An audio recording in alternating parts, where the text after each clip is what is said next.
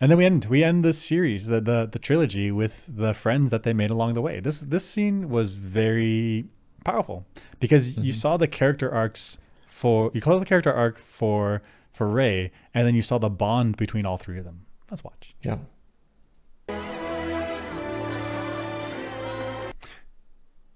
So she's being congratulated by the crowd of her peers of the rebels, and she was Hmm. this girl who was abandoned on Jakku and lived out in the desert by herself, just not being Hmm. acknowledged as being a human, being important, being someone to care about. And here at the end of the war, she's climbed to the top. She's achieved all these things, and everyone around her respects her. They acknowledge her. She's seen, she's heard, and she's important now. Like incredible, that incredible Yeah. story for her. Great journey. And then they make eye contact with Finn and Poe, and you see them melt.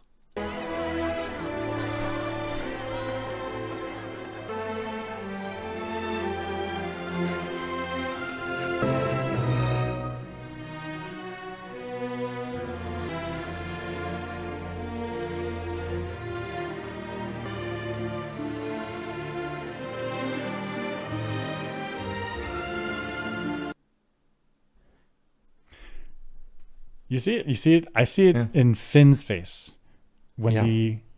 when you see him just holding it back. He was afraid. He was Mhm. worried that they weren't going to make it, but they all made it out. Right, because they still could have won, and some of them didn't make it out. They all made it, which is They all incredible. made it. Reunited. This is the journey that they made happen together. And it was just teetering on a knife edge. Yeah. Maybe they're going to win, maybe they're going to die the entire time, just right on that Yeah. knife edge. And they made it. And they made it all together at the end, triumphant, Mm-hmm. to now serve under Lord Lando. The Phantom Menace. But yeah, that would be a feeling when if you all survived Mm-hmm.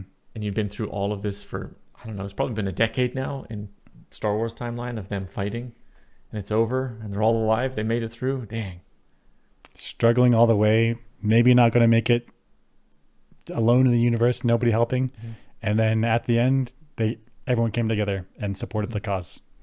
And Rey has her friends and the recognition of the people. Mm-hmm. What a Gosh.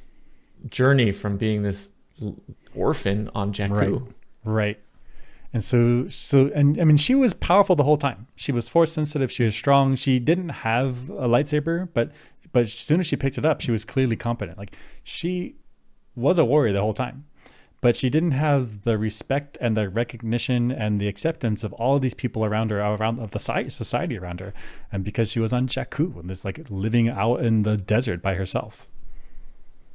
Yeah, so she gets that recognition at the end of this trilogy. Whew. Yeah. Everyone around her finally see her.